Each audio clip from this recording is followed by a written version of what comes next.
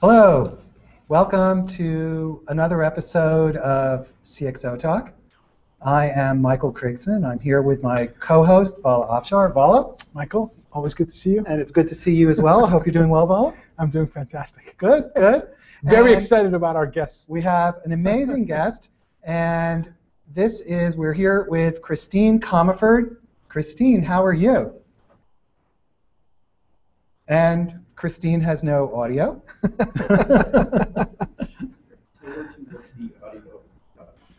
So, I'm here. Oh, we hear you. Awesome. All right. Christine, how are you doing? I'm doing great. It's so great to be with you guys today. Thank you for having me. Yeah, well, thank Pleasure. you. And those of us who know you affectionately call you Christine High Bandwidth Comaford. Yes. I believe it was Bill Gates who called you that, right? Yeah, this ain't no dial-up. Yeah. This ain't no dial-up. And Christine is an author and a consultant and an advisor to lots and lots of well-known people and companies. Christine, tell us about your new book and your consulting, and what does Christine High Bandwidth Comaford do? First of all, our new book, Smart Tribes, How Teams Become Brilliant Together. So what we do at our firm, at Christine Comaford Associates, is we work with teams that are already, great, doing good things, etc., and we take them to a whole new level using the latest neuroscience techniques. So we do organizational development, executive coaching. The main thing that we do, frankly, is we remove obstacles. Everybody wants something. Why don't they have it yet? We find out what those obstacles are to the performance levels that they want, to the emotional engagement levels that they want, to the amazing customer experience that they want. And we use neuroscience techniques to knock those babies down. And what we find is the ROI is profound. And what I love about this stuff is that it's fast. And none of us have any patience anymore because we're in a total ADD society and world. Yeah, and we use these techniques all over the place. So that's why I love this stuff.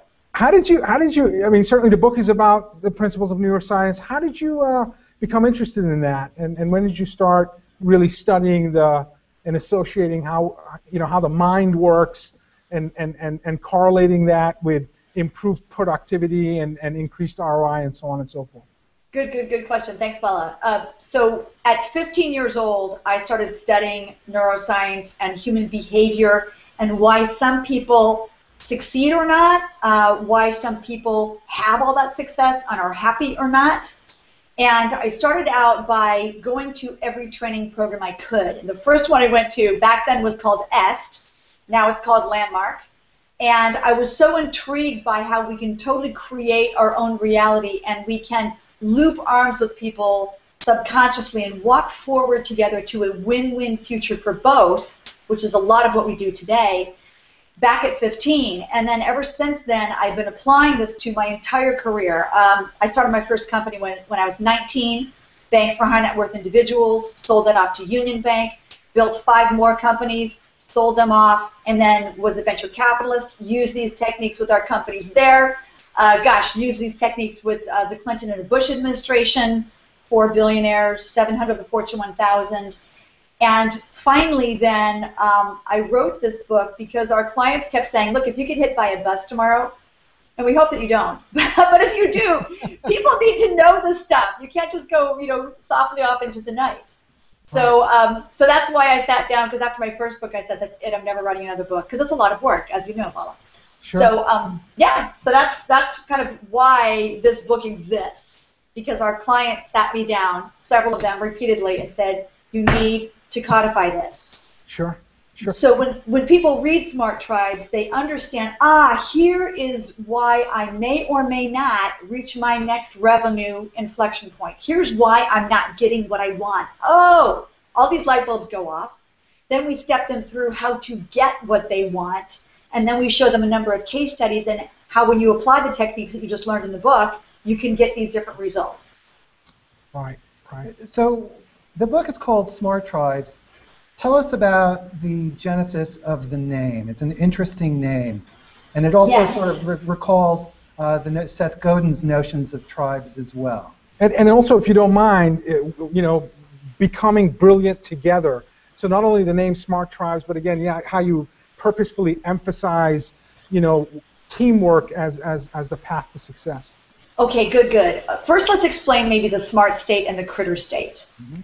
Sure. So the whole reason that companies don't perform like they want to is because people are spending too much time in what we call their critter state.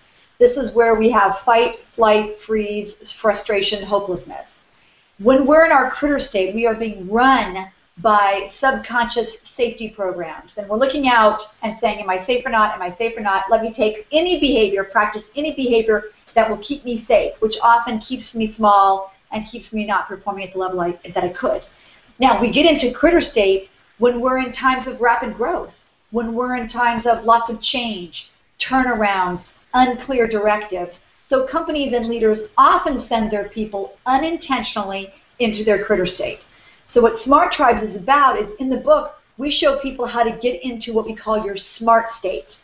Your smart state is where you have the reptilian brain, which is great, okay, safety, belonging, matter, and patterns running there. We have the mammalian brain, fight, fright, freeze, and then we have the neocortex, the outer part of the brain, where we have the prefrontal cortex, right behind the forehead, where we have innovation, collaboration, creativity, the ability to compare where we are with where we want to be and then start to plan how to get there. So when we're in our smart state, when we're using all three parts of our brain, we are deeply emotionally engaged, we are high innovation, high collaboration, high energy, we're not burning out. We're not burning out and our people aren't burning out. When we have a bunch of people in a family, in a company that are operating in their smart state, we call that a smart tribe. When we have a smart tribe, this is where in the first several pages of Smart Tribes, you read different testimonials of people saying, oh my God, our marketing messages are 237% more effective. Our R&D, we create new products 28 to 48% faster than we ever did before. We're closing sales 50% faster. We're closing 44% or more of our pipeline. Our people are 50% more productive. All this stuff comes from getting in and staying in your smart state. Now, to your question, a human being can only do so much. This is one of the things that we really learn as we get older, right? It's like Michael can only do so much, Vala can only do so much, Christine can only do so much. But if our teams are in their smart state, if we have 75, 100, 5,000, 20,000, 300,000 people moving forward in their smart state, the results are remarkable. So we'll talk about tribes in a second, because it sounds like you have a question, but I really want to go into that primal need to be connected. Okay, so once we have, remember Maslow, he was right. Once we have food, water, shelter, warmth, we crave at a subconscious, subterranean, primal level, we crave safety, belonging, and mattering. We need to know that we're safe to take intellectual, emotional, physical risks. Everybody out there, is your workplace safe for people to take those intellectual risks? Can they say, hey, I have an idea, and not have a public beheading? Okay, so safety. Belonging. We all crave to be part of something, to know that we are not alone out there on the frontier. Belonging is that deep need to be part of a tribe, to know that we have value to that tribe, to know that we are equal to everybody else in that tribe. If you look at human beings and social attachment theory, and how human beings, we rely on other human beings for years before we're independent. So social attachment is very powerful for us.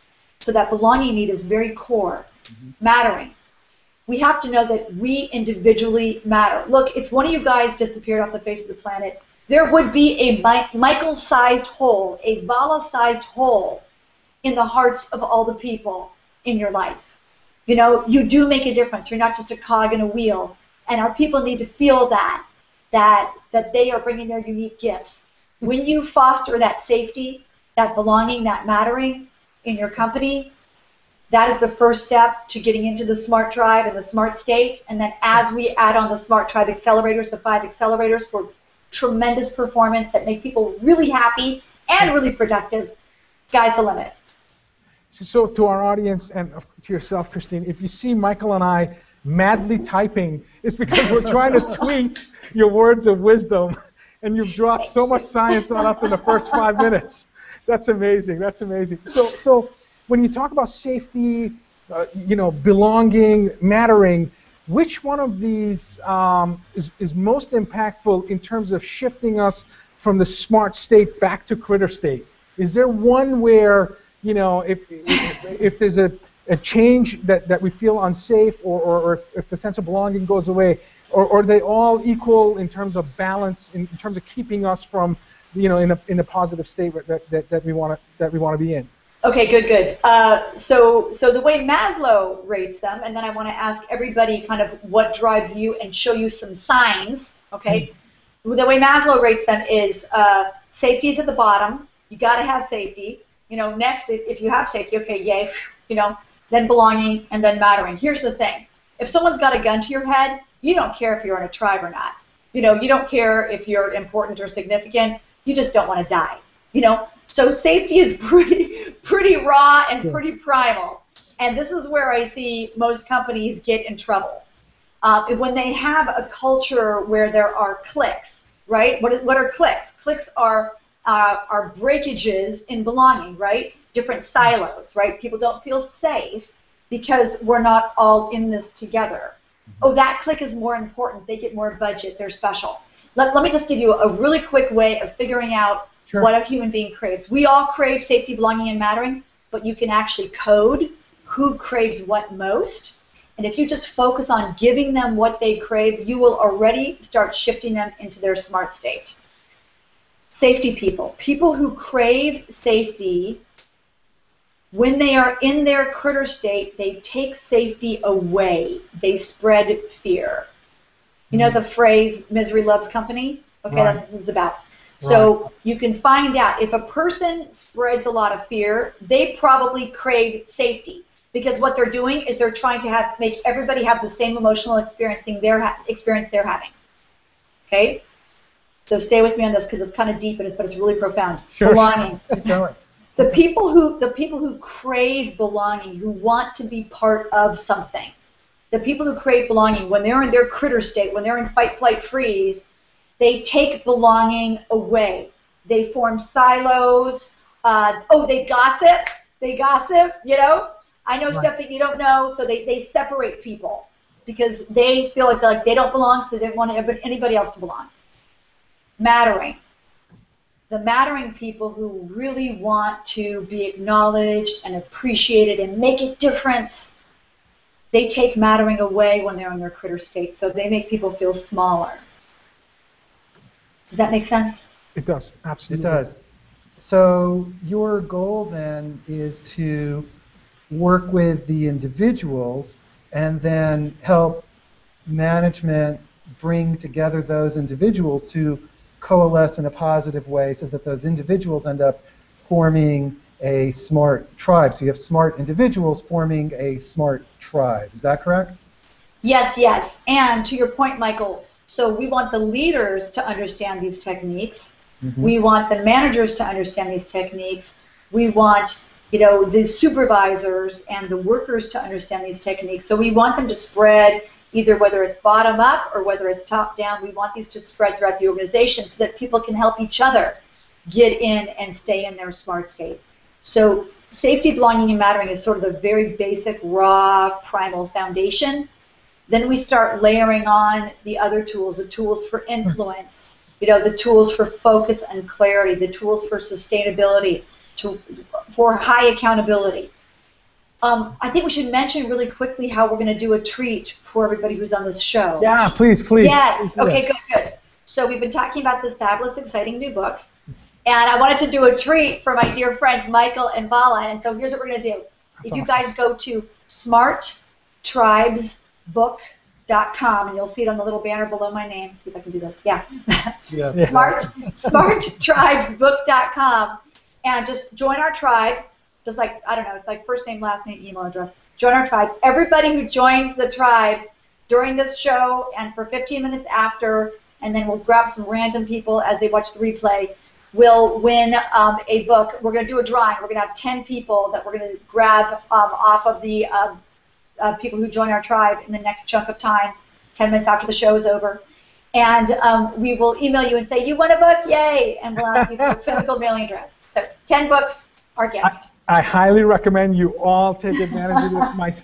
I'm a member of the tribe. My managers are a member of the tribe. So please do that. So when you walk into a company and you're there to advise the CEO or the executive team, how quickly can you, or what are the attributes that allow you to quickly determine whether there are smart tribes within the company or as a whole? Are there 4 or 5 attributes that are immediate to you where you can determine whether we're in a smart state or a clear state?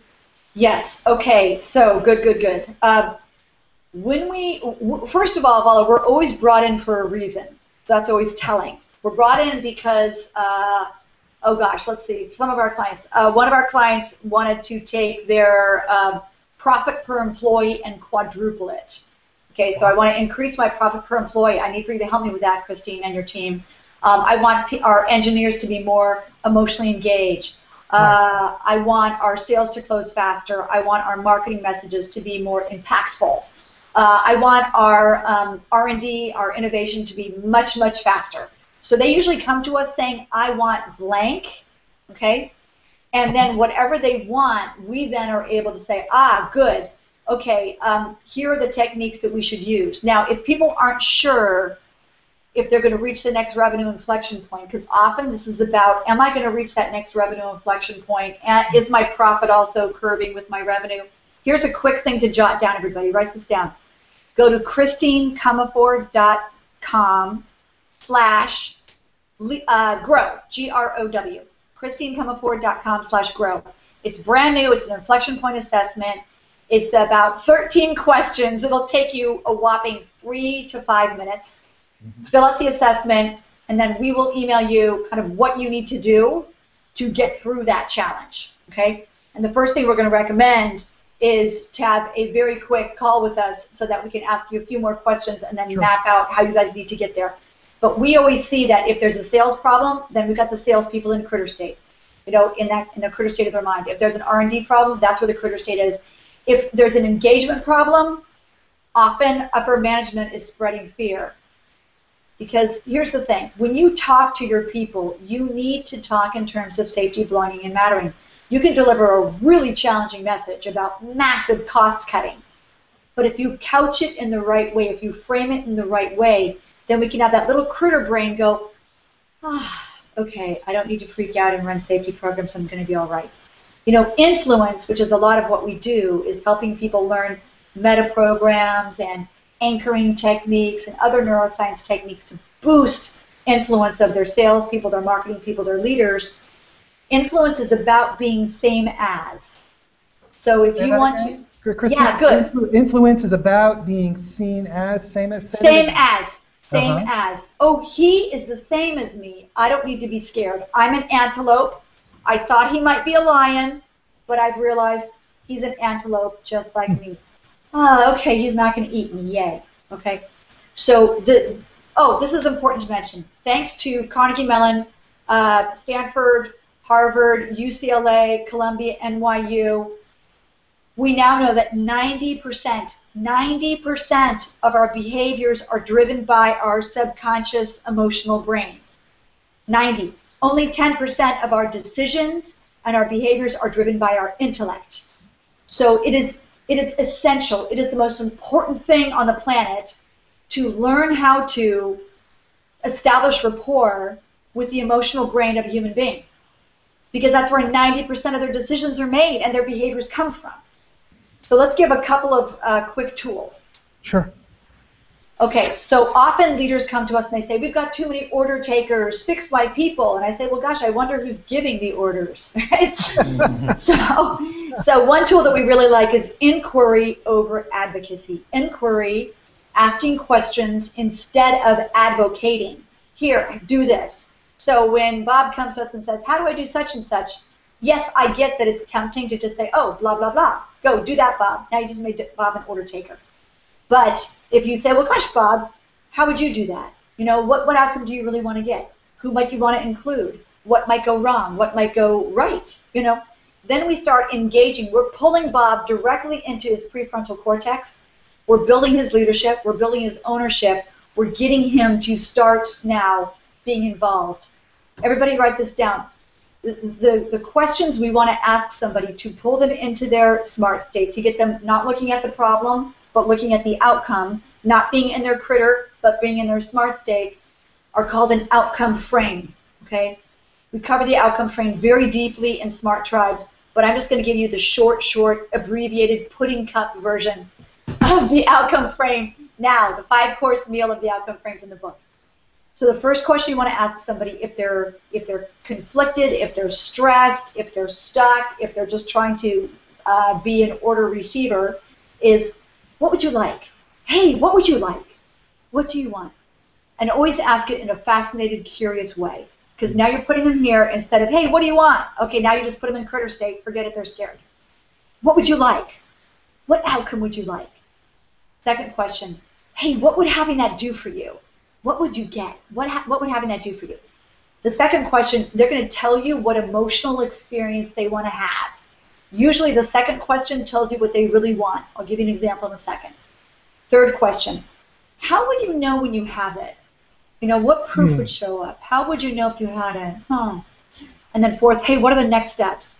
So, example, what would you like? Oh man, I really want more strategic time. I'm just in the weeds all the time. Okay, good, so you want more strategic time. What would having that do for you? Oh, I'd feel more creative. I frankly would enjoy my job more. I'd have more energy. I feel like I was making a difference. I wasn't just going through the minutia every day. I was making a difference. How would you know when you had that?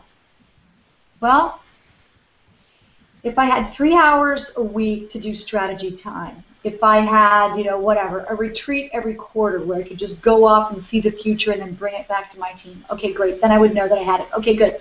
What are the next steps? Okay, well, you know what? Maybe I shouldn't have an open door policy. I personally hate open door policy. I think it's the worst idea ever. Okay?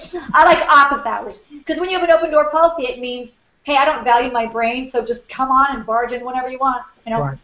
Whereas if you say, hey, I'm available for pop-in questions from 8 to 10 a.m. and from 4 to 6. The rest of the time, my door's closed, you can't come in. I'm in strategy time, I'm in thinking, I'm in problem solving. Right. It makes people feel safe, again, back to being in your smart state, because they know what the rules are. When people know what the rules are, when they're being asked questions, enrolled and engaged, smart state, when you have clear, explicit communication, not, can I have this report on the top advertisers? Well, that didn't tell me anything. When did it do? What format? If it's, hey, I'd love a report on the top 4 advertisers in the Western region. Let's rank them by revenue. Can I have it Friday by 4? That was more explicit. The person is set up to succeed. Now they can ask you questions for clarity. Christine, it seems like a lot of what you're discussing and presenting is teaching people how to communicate in a way that is more simultaneously more considerate, thoughtful, precise, and clear. Yes. And then setting up the structures in their company so that people feel safe, feel belonging.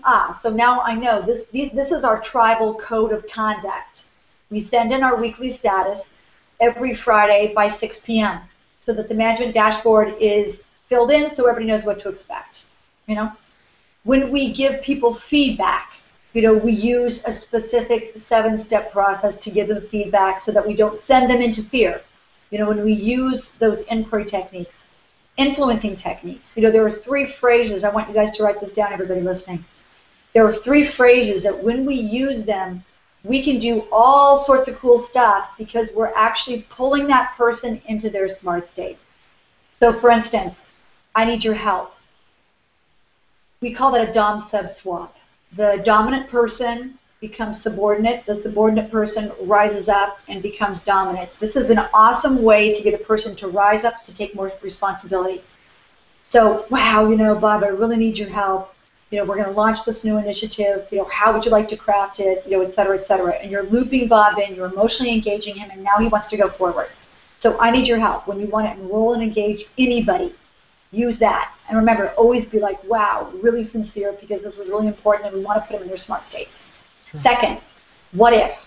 So you know when you go to a concert and somebody throws a beach ball into the crowd and everyone's batting it around? Okay. So what if is a way to do that? Because as leaders, sometimes we'll have an idea and we'll throw it out there, and then we'll come back a week later and they're executing. And like, that wasn't a directive, that was just a random idea. Yikes, and they thought that we were telling them to do that. They're like, whoa, whoa, whoa, I was just brainstorming. What if is cool because we say, hey, what if we all were to figure out, 3 ways to really streamline our marketing programs. You throw it out there, they bat it around, it enrolls and engages people. It says, here's just a crazy idea, you guys take it, craft it, make it yours. So I need your help to get them to rise up. What if to get them to own it, craft it, make it theirs. And then the third one is, would it be helpful if? If you have a person who is really stressed out, you need to intentionally pull them from their critter state, from their amygdala, straight into their prefrontal cortex. So example, one of the things that we're pretty well known for is helping salespeople sell a lot more by using the influence techniques, which we'll get to briefly if we have a chance. So the ones I'm teaching you right now are some basic influence techniques, but we'll get into more advanced ones if we have time. And then what happens? The CEO then says, let's raise the quotas because you guys are all performing so well. So then he goes around, or she goes around, and they raise all the quotas, and then they always say, the people freak out, right? The salespeople are like, and they're all in their critter state. And the CEO always says the same thing, like they must have some code that they share. But the CEO always says, oh, call Christine, she'll use her neuro techniques, you'll be fine, stop overreacting. She'll put you right into your smart state. So of course, then they call me, they're like, and the first thing go ahead. The first thing I say is, hey, would it be helpful if, we look at your pipeline, we look at your key alliances, and so now they're suddenly out of, and they're in, I wonder if that would be helpful. You can actually see their eyes change. They're just now pulled into their prefrontal cortex, and now they're into, helpful or not? What is the plan? What is the strategy? Would it be helpful if is great when someone's really, really on the ledge and they're about to jump. Sure. You, as a CMO, clearly influence is a very relevant and hot topic for me, and certainly for any business executive. And you regularly write brilliant Forbes posts, and you wrote a fairly bold one titled recently, how to influence anyone, anywhere, at any time. And teach us how to do that. Yeah, and that title alone, you have to click and read. But you talk about the subconscious secret code about codes about influence. We'd love to talk about influence and what these secret codes are. Teach us how to. What if you would teach us how to? I need your help. I need your help. Teach us how to influence anyone at any time. Anywhere. Yes, please. Okay, woo. Everybody grab your pens. I hope you wrote down the outcome frame, and I hope you wrote down the 3 influencing phrases, the what if I need your help, would it be helpful if? Yes. Write down these 4 pairs, okay? Sure. Toward, away, options, procedures, general, specific, active, reflective. We're going to go through each one. In the 1970s, Leslie Cameron Bandler, one of the pioneers of neurolinguistic programming, discovered 60. That makes me go into my critter state. That's too many metaprograms. And we found, really frankly, that about 6, sometimes we'll use 8 with a client, really move the needle profoundly. So we're going to start with 4, and then you guys can learn a bunch more in Smart Tribe. So 4 is good enough. If you do 4, the ones I'm going to teach you right now, plus safety, belonging, and mattering, you are in. And use those influencing phrases. It will really boost your ability to influence outcomes. Toward, away. Metaprograms operate on a range. So people aren't necessarily black or white. You're toward or away. They might be middle-ish, but you have to pick which one they lead with, okay? This is not Myers-Briggs. This is not DISC. That's way up here. This is subterranean operating systems way down deep. Toward people are motivated at a deep subterranean level to getting goals. Get, attain, achieve, I want stuff. So think about your customer, your team, your key team members, your direct reports, etc. Anybody you want to influence. Are they toward get, attain, achieve? Or are they away? Prevent disaster, solve problems, mitigate risk. Okay, first, how do they sort? Okay, remember, this is somebody's operating system. How do you find out if they're toward or away? It's pretty easy. You can basically just say, hey, why do you have the job that you have? Why are you in the career that you're in? And you will hear, it's because I want to get, attain, achieve, or it's because I want to solve problems, etc. Okay, next. Options, procedures. Options people like a list of criteria. Hey, why'd you pick your car? Black, fast, good mileage. Procedures people like a step-by-step process. They don't want a lot of choice. Hey, why'd you pick your car? Well, it's interesting. Here comes the story. I was at my Aunt Sue's house, and I didn't really like my car, so I drove hers. And then I went online to check it out. And then I talked to my mechanic. You can hear the little steps. You can hear the little process. Now, options people, the world is their oyster. They want lots of choice and possibility. Procedures people, no. I don't want lots of choice. I want a proven X number of steps process. So if a salesperson or marketing person is speaking in options and possibilities and features and benefits to a procedures person who just wants to hear proven 5-step process, out of rapport, no influence, not going to work. So when you think about this, options people like to create procedures for somebody else to follow. Procedures people, if you interrupt them in their flow, they will then rewind back to the previous procedure that they were talking about. So they're on step 3, and you ask them a question, they're going to go back and they're going to repeat step 1, 2, and 3 before they go on to step 4. For options procedures people, why did you pick your current job, your work, your car? Think about this in terms of understanding what truly deeply motivates somebody. The third meta program, general or specific. General people, they can deal with specifics, but they start by looking at the overview. They start by looking at the 10,000 foot, and then they drill down. The specific people, they start down in the weeds, and then they start to bubble up. Specific people sometimes can have a hard time doing the high-level strategy stuff. The generalists sometimes have a hard time getting the specifics of the given project. Think about the general or specific nature of your prospect, of your boss, of your board member, of your spouse, of whoever you want to influence. How do you solve problems? Describe your weekend. How was your weekend? Oh, it was great. Then they move on, general. How was your weekend? Oh, we went boating. Oh, this boat. It was wood. It was oak. This guy grew the tree, and then he cut it down, and you're like, okay, your weekend was good. Like 20 minutes later, you're like, okay, bye, good weekend. General or specific. Okay, the last one that we're going to go over, active reflective. Nike, the Just Do It campaign. Right. The Nike Just Do It campaign is just act. I don't care if you make a mistake. Act, act, act. So the crazy, quick, take action people, active. Reflective. Reflective people want to understand. They want to consider. They want to analyze. Then they're going to take action. Active people might be too hasty. Reflective people might get stuck in analysis paralysis. This is why there's no better or worse meta program. We all need each other.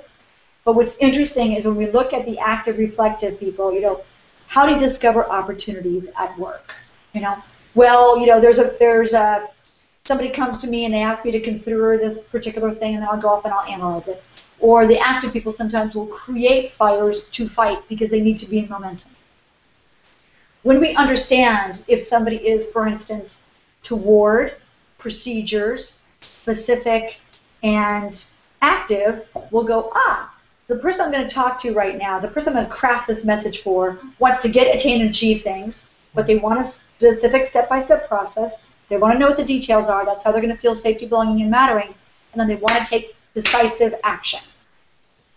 I'm going to read you two quotes. One is from when someone's not speaking in meta programs, and one is when somebody is.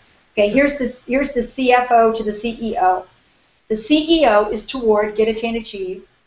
Options, lots of choice and possibility. General, keep it net, and active, let's hurry up and go. Listen to this and tell me if this worked or not. I've been considering our teleconference bill and I think we could save 30% or more. Save 30% or more. We need to analyze conference services and cloud possibilities because I'm concerned we're overspending by 35 grand a month. And I'm thinking through the best process to identify a qualified but cost-effective service. Okay, the CEO who was like, come on, get it done, you lost him on the first sentence. He's coding, not like me, you know, and the CEO we worked with, whose CFO said this, he's like, I don't think our CFO is going to work out. Wow, is he exhausting and draining and boring. And so we worked with the CFO, and then the CFO said, check this out, here's the rewrite. I want to speak with you about our goal, get, attain, achieve, to not just double revenue this year, but also increase profitability. I have some cost-cutting options, because the world is your oyster, baby, and I'd like to propose. Are you interested? So a few months down the road, when those crucial conversations happen and the CFO speaks in the CEO's meta programs, the CEO can hear those messages, has tremendous credibility and trust with the CFO, and guess what? CFO is now on the president track. Yay. When the CFO is going to be fired. Again, yes. So that's kind of a quick, powerful, and we cover this stuff. Really, the influence stuff is really deep in chapters 2, 6, and 7. Okay? But that's like the world's fastest training on meta programs. Yeah, but I mean, in summary, as you said at the beginning, influence is same as. You know, when the CFO can speak the language that the CEO can relate to and understand, you have influence. Yes. Thank you. That was a perfect net. When the CMO is talking to the CIO in the CIO's meta programs. Yes. This is what influence is. Forget what your meta programs are. I'm sorry, but it doesn't matter. What matters is the meta programs are the person that you want to influence. You speak in their meta programs, they experience the same as, they loop arms with you subconsciously, you walk forward to the glorious future that is win-win for both of you. You know?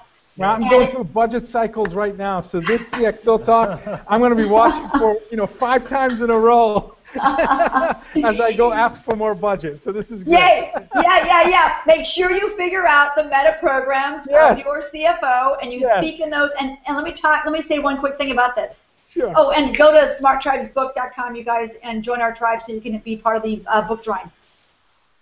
Here's the thing. We can't talk in meta programs all the time, or we'd be like weird meta program spewing robot things, you know? We really just want to look for what are those moments when, yes, Vala, I want to ask for more budget. I want to get my spouse to agree to such and such. I want to get my kid to finally change her homework habits. You know, I want to get my direct report to rise up. I want to get my boss to stop micromanaging, whatever, right? You pick what that behavior is that you want to change. Here's your recipe. Write this down. You figure out what the meta programs are of the recipient of your message. You figure out what influencing phrase, what if, I need your help, would it be helpful if, would be a double whammy. And often people like to start with I need your help and then pop in a little what if partway through. Okay, so meta programs, influencing phrase. Okay, what do they crave alone in the dark? Safety, belonging, or mattering? If it's mattering, wow, I need your help, man. You are just the exact person for this project. I'm so counting on you. Heavy mattering. Okay. Belonging, wow, I'm so psyched that you're part of this tribe. How can we expand our team? Who else can we loop in? Who else can we include? Safety, wow. Let's really look at how we can create more innovation and risk-taking here. I would love if you could help me kind of craft a process, a program, so we could all, take more risk in a safe and sane way, etc. So, can you tell them a little bit procedural? See, I just broke my flow, right? So let's figure the meta programs out, figure the influencing phrase, figure out the safety, belonging, mattering. 4, figure out the behavior that you want to influence. You want to either change this behavior or introduce a new behavior. Right. And then craft that message. Craft that message, deliver it. You're going to deliver 1 to 3 influencing messages before the behavior changes on its way. You won't do this forever. It'll be pretty fast. Brilliant. Christine, for marketers, marketers are always thinking about digital influence. How do I influence consumers? How do I find the influencers that are out there in my particular market or brand, what have you? So how does this kind of psychologically based approach to understanding people and communicating and being empathetic and driving influence in personal situations. How does that translate to online influence and understanding influencers in the broader online world? Good, good. Okay, thank you, thank you. So when you write, copywriting, copy editing, right? When you do any copy, you speak in the meta programs of the recipient of your copy. Now, just a sec. I was just with a huge company, and they said, oh, Christine, this is going to be impossible. We've got 9 different customers. Oh, my God, it's going to be so hard. We did a workshop. We did an influence workshop, half day, brought in all their marketers in one location, flew to another location, brought in all their marketers in that location. And what's so totally cool is we took those big sheets, those big flip chart sheets, and we wrote down the meta programs of each of their different customers, their different target markets. And then we found when they all were spread around the room, oh my gosh, we actually only have 2 types of messages we have to give. Yeah, we had 2 sets of meta programs. I don't care that they had different titles, you know. We had 2 different sets of meta programs. That makes our marketing so much easier. So now we can have lots of reusable marketing messages. And we also know with the report techniques that we teach in Chapter 6 of our fabulous book, Smart Tribes, that only 7% of the communication comes through in the written, right? So if you're going to do email marketing, I'm cool with that. But sooner or later, you need to use the 93% more of an experience that you get when you have video. So for instance, if you guys were just reading this blog as opposed to having this interactive experience, how would it be for you? I think it would be really wicked different, you know? So we want that extra 93% that we get. We want the mirror neurons. So right now, some of you guys who are watching this are probably feeling kind of pretty psyched and energized. Thank you to mirror neurons, because I'm psyched and energized. You're watching me. Subconsciously, we all want that connection and that safety, belonging, and mattering. This is why we watch movies and we cry. This is why we watch movies and the guy gets the girl and we cheer. Yes, absolutely, absolutely. Social attachment theory, friends. Social attachment theory. I want to shift gears a little bit because one of your most popular Forbes posts, nearly 300,000 views and reads, talked about when you had an opportunity to meet Steve Jobs. Yeah. And you said in this post, an incredibly popular post, that he described the iPod and the iPhone and an iPad nearly 2 decades before the product hit the market. And you also said that when you were in his presence, you said, I could feel my brain expanding. It felt so big around Steve to be open and limitless. So just, tell us about the story of how you had an opportunity to meet with him and that hour you spent with, one of the greatest executives in modern history. Okay, so everybody, here is why I want you to try these techniques. These techniques have helped me meet with Steve Jobs, Bill Gates, Larry Ellison, Ted Turner, Barbara Walters, George W. Bush, Hillary Clinton, Bill Clinton, Andy Michael Grove, Krigsman and Vala Afshar. Michael Krigsman, Vala Afshar, Bruce McConnell. It goes on and on and on. Okay. You belong in that tribe. Yeah. Can you matter? So here's the thing. You have to find out what people want and give it to them. Now I know that one of the famous things that Steve Jobs said, which actually is true, and we just did a bunch of marketing messaging that was crazy effective for one of our clients in the medical space. But people don't necessarily know what they want when it comes to products and services, so you have to tell them what they need. Okay, so there's that, which I thought was always interesting about Steve. He was telling people what they need because Steve had the ability to go out into the future and come back and say, this is the world that we're going to live in, so you need to have this stuff, So his brain was interesting because he could be really general and really visionary, and then he could really drill way down. It's not often that you get that general specific combo. Oh, Bill Gates, very similar mind as well, and how he would kind of traverse realities. So really what I did to meet Steve Jobs was I sent a series of compelling FedExes. And I called, and I stalked him, basically, but in a fun and bouncy way. And finally, you know, he just got on the phone after like all these calls and just said, okay, fine, 5 minutes. You know, so I brought my little egg timer. Remember those egg timers that your mom used to use? They went kind of like tick, tick, tick, tick, tick, tick, tick. Yeah, like the little white ones. You turn the little dial. So I brought that and I put it on his desk. And it was like going tick, tick, tick, tick, tick, tick, tick. And I was like, okay, so since I have 5 minutes, I want to ask you some questions. You know, so we were talking about, you know, his vision and everything. And the little timer goes off and goes ding. And I go, okay, well, it's been fun. You know, and I start to get up and walk away. And he's like, I'm not done with you yet. Sit down. We go for another 45 minutes. And what was really cool was that when my dad died from pancreatic cancer, but it was like, it was a really extreme case, and it was gnarly from it was stage 4 by the time when we found it, so there was really not much we could do. But when my uncle got pancreatic cancer, I called up Steve's office, and I talked about some of the alternative therapies, you know, to see if those would help my uncle, and it was just kind of cool. You know, it was like there was this connection that was still there, even though I had met him, God, what, 20 years earlier? Wow. I don't know, a long time. So what's interesting is when you bring people safety, belonging, and mattering, when you use these influencing techniques, you also become memorable. Why? Because you connect with that person at a level that they don't experience that often. You know, when you bring somebody the most precious food that they can't get, that's not easy to get, that experience of profound safety, that experience of, hey, I've got your back, you know, and here's how I'm going to show that I've got your back, and no matter what happens, I'm totally here for you. That's pretty rare, you know? Is so cool. That is It's so cool.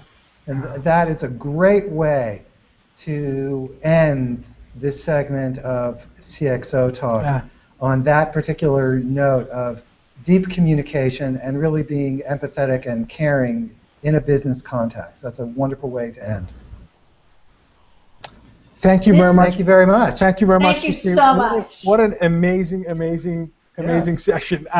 We really can't wait to reflect on all your words of wisdom and share it with our audience in our upcoming blogs. So thank you very much. Thank you for the opportunity to be of service, guys. Thank you. Great. Our Vala, pleasure. it's good to see you Michael, yet again. great. What a great show. Yes. I learned so much from every guest. I mean, hearing this, it's management advice, it's like the graduate level school of management advice. This was doctorate degree level, yes. Courses. Our guest today has been Christine, and I call her Christine High Bandwidth Comaford, and now everybody you know why. And we appreciate, Christine, your joining us. And for everybody who's been watching, we thank you so much, and we look forward to seeing you again next time. Bye-bye.